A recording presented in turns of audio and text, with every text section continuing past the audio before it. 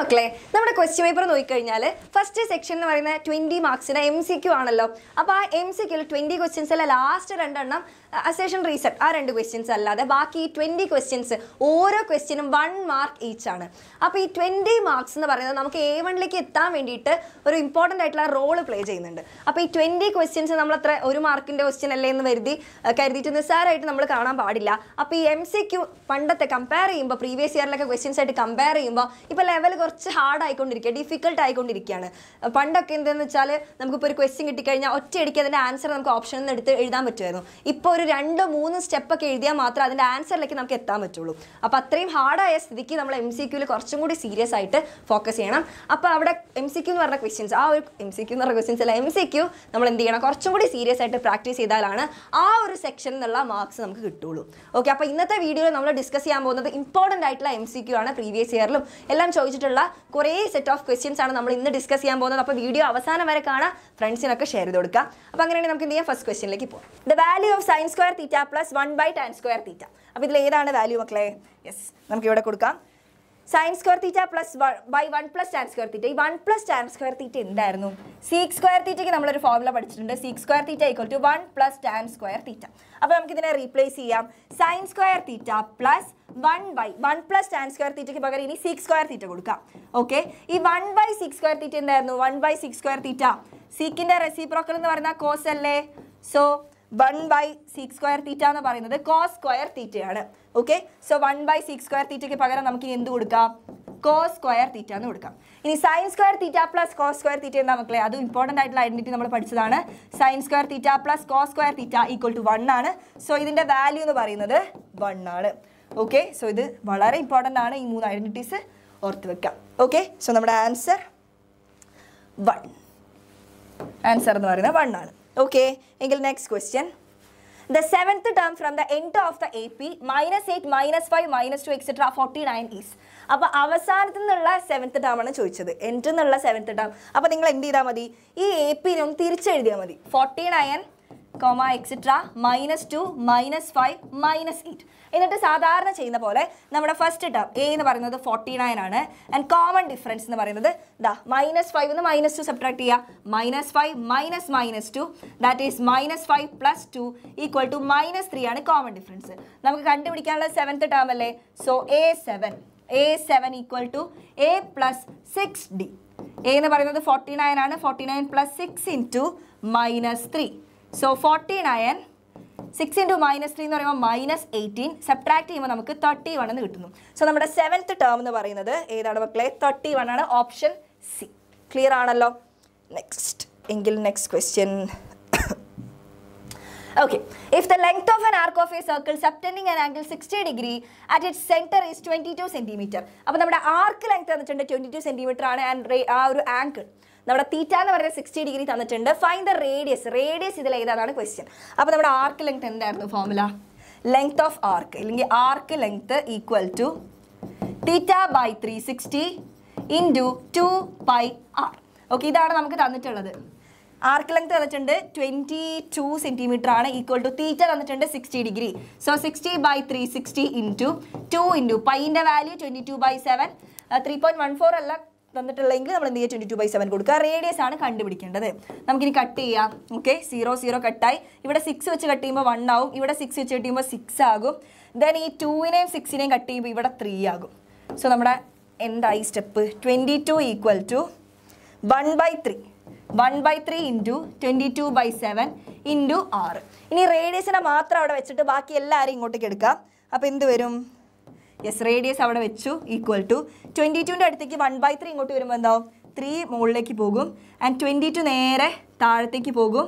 And ഈ 7 താഴെയാണ്, ഇതിങ്ങോട്ട് വരുമ്പോൾ മുകളിലേക്ക് പോകും. അപ്പോൾ ഈ 22 കട്ടാവും. 3 × 7 21. സോ നമ്മുടെ റേഡിയസ് എന്ന് പറയുന്നത് 21 cm ആണ്. സോ നമ്മുടെ ഓപ്ഷൻ ബി ആണ് right answer. Clear? Then next question. If the length of the shadow on the ground of a pole is √3 times the height of the pole, then the angle of elevation of the sun. അപ്പോൾ നമ്മുടെ ഒരു Paul ഉണ്ട്, അതിൻ്റെ shadow. Okay, അപ്പോൾ ഇതാണ് നമ്മുടെ Paul. ഇത് Paul and also ഇത് ഷാഡോ. അപ്പോൾ നമ്മളോട് പറയുന്നത് എന്താണ്? ഷാഡോയുടെ ലെങ്ത് എന്ന് പറയുന്നത് പോളിൻ്റെ ഹൈറ്റിനേക്കാളും √3 ടൈംസ് ആണ്. അപ്പോൾ പോളിൻ്റെ ഹൈറ്റ് h ആണെങ്കിൽ ഷാഡോ എന്ന് പറയുന്നത് √3 ടൈംസ്. സോ √3h ആണ് ഷാഡോയുടെ ലെങ്ത്. നമുക്ക് കണ്ടുപിടിക്കാനുള്ളത് angle of elevation of sun, that is ഈ തീറ്റയാണ് കണ്ടുപിടിക്കേണ്ടത്. സോ തീറ്റയുടെ ഓപ്പോസിറ്റ് സൈഡും അഡ്ജസൻറ്റ് സൈഡും തന്നിട്ടുണ്ട്. കണക്ട് ചെയ്തിട്ട് നമുക്ക് എന്തെടുക്കാം? ടാൻ എടുക്കാം.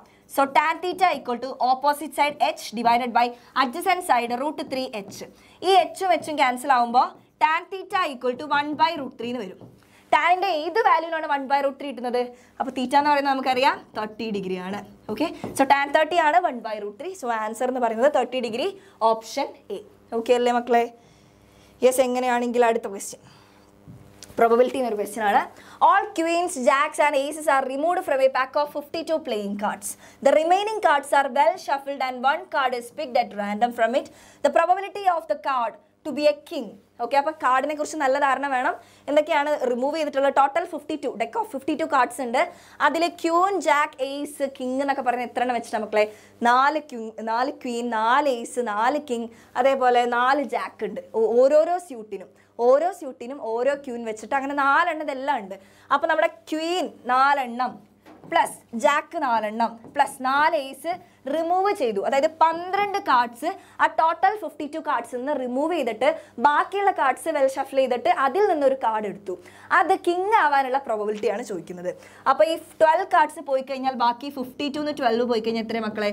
40 കാർഡ്സ്. അപ്പോൾ നമ്മുടെ കിങ് എത്ര ഉണ്ട്? ടോട്ടൽ കിങ് എന്ന് പറയുന്നത് 4 ആണല്ലോ. ഓരോ സ്യൂട്ടിലും ഓരോന്ന് വെച്ച് 4 കിങ് ഉണ്ട്. സോ നമുക്ക് എന്ത് എഴുതാം? പ്രോബബിലിറ്റി എന്ന് പറയുന്നത് പ്രോബബിലിറ്റി ഓഫ് ഗെറ്റിംഗ് കിങ് എന്ന് പറയുന്നത് 4 കിങ് ഉണ്ട്. ഔട്ട് ഓഫ് എത്ര? ഇപ്പോൾ ടോട്ടൽ 40 കാർഡ്സേ നമുക്ക് അവൈലബിൾ ആയിട്ടുള്ളൂ. സോ ഇതിനെ കട്ട് ചെയ്യുമ്പോൾ നമുക്ക് 1/10 എന്ന് കിട്ടുന്നു. ഓപ്ഷൻ എ ആണ് ആൻസർ. ക്ലിയർ? യെസ്. എങ്കിൽ അടുത്ത ക്വസ്റ്റ്യൻ. യെസ്, സർക്കിൾസ് എന്നൊരു ക്വസ്റ്റ്യൻ ആണ്. In the given figure PA and PB R 2 tangents drawn to the circle with center O and radius 5 cm. If angle APB 60 degree, then find the length of PA. Okay, so നമുക്ക് വരയ്ക്കാം. ഇവിടെ നിന്ന് സെൻറ്ററിലേക്ക് ഒരു line വരച്ചു. And നമുക്കറിയാം റേഡിയസും ടാൻജൻറ്റും നമ്മൾ make ചെയ്യുന്ന angle always 90 degree ആണല്ലോ. ആൻഡ് ഇത് 90 ഡിഗ്രിയാണ്. റേഡിയസ് വന്നിട്ടുണ്ട് 5 സെൻറ്റിമീറ്റർ. ഓക്കെ, നമുക്ക് ഈ PAയുടെ ലെങ്ത് ആണ് കണ്ടുപിടിക്കേണ്ടത്. ആൻഡ് ഓൾസോ ഈ 60 ഡിഗ്രിക്ക് ഒരു ബൈസെക്ടർ ആണ് വരച്ചത്. സോ ഇവിടെ 30 ഡിഗ്രിയാണ്. ഓക്കെ, നമുക്കിനി കണ്ടുപിടിക്കേണ്ടത് ഈ ലെങ്ത് അല്ലേ? അതായത് ഈ 30 ഇതൊരു റൈറ്റ് ട്രയാങ്കിൾ ആണ്. 30 ഡിഗ്രിയുടെ ഓപ്പോസിറ്റ് സൈഡ് ഉണ്ട്. ആൻഡ് ഇതാണ് കേട്ടോ 90 ഡിഗ്രിയുടെ ഓപ്പോസിറ്റ് ആയിട്ടുള്ള സൈഡ്. ഇതാണ് ഹൈപ്പോട്ടന്യൂസ്. Okay, yes. അപ്പോൾ ഈ 30 ഡിഗ്രിയുടെ ഓപ്പോസിറ്റ് സൈഡും ഉണ്ട്, അഡ്ജസൻറ്റ് സൈഡും ഉണ്ട്. കണക്ട് ചെയ്തിട്ട് നമുക്ക് എന്തെടുക്കാം? ടാൻ എടുക്കാം. സോ ടാൻ 30 എന്ന് പറയുന്നത് 30യുടെ ഓപ്പോസിറ്റ് സൈഡ് ഈ റേഡിയസ് ആണ് 5 ഡിവൈഡഡ് ബൈ അഡ്ജസൻറ്റ് സൈഡ് എന്ന് പറഞ്ഞാൽ PA ആണ്. PAയുടെ ലെങ്ത് അല്ലേ കണ്ടുപിടിക്കേണ്ടത്? So tan 30ൻ്റെ value 1/√3 equal to 5/PA. എങ്കിൽ PA ഇങ്ങോട്ട് മൾട്ടിപ്ലൈ ചെയ്യുമ്പോൾ PA ഈക്വൽ ടു √3 ഇങ്ങോട്ട് മൾട്ടിപ്ലൈ ചെയ്യുമ്പോൾ 5√3 സെൻറ്റിമീറ്റർ ആണ് PAയുടെ ലെങ്ത്. PA എവിടെ?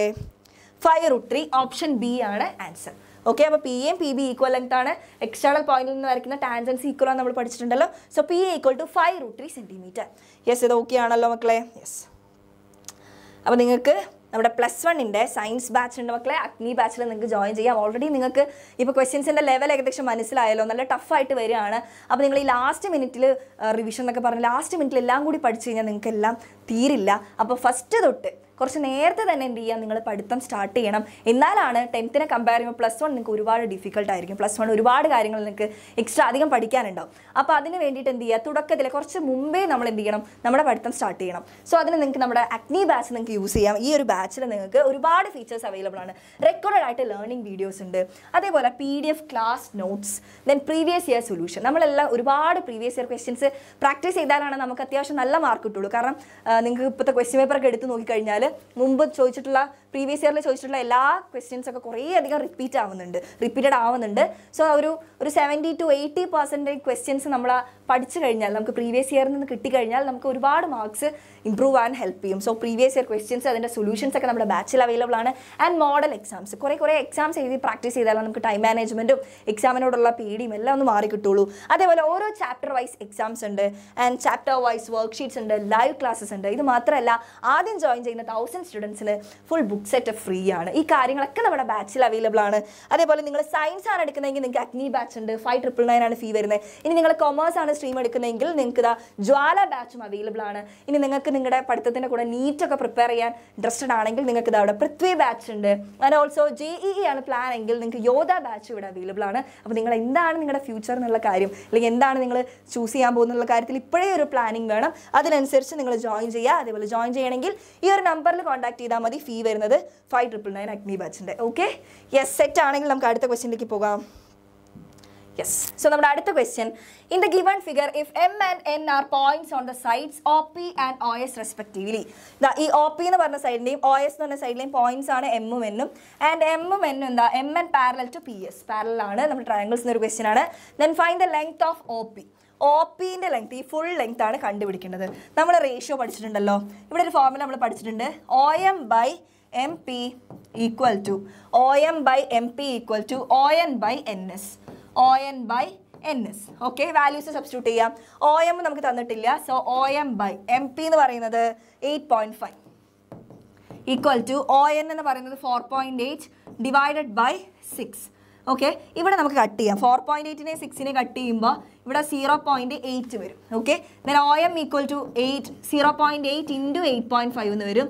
അതിൻ്റെ വാല്യൂ 6.8 സെൻറ്റിമീറ്റർ ആണ്. ഓക്കെ, അപ്പോൾ OM കിട്ടി. 6.8 ആണെങ്കിൽ നമുക്ക് OP ഫുൾ കിട്ടാൻ വേണ്ടിയിട്ട് ഈ 6.8ൻ്റെ കൂടെ ഈ 8.5 ആഡ് ചെയ്താൽ പോരെ.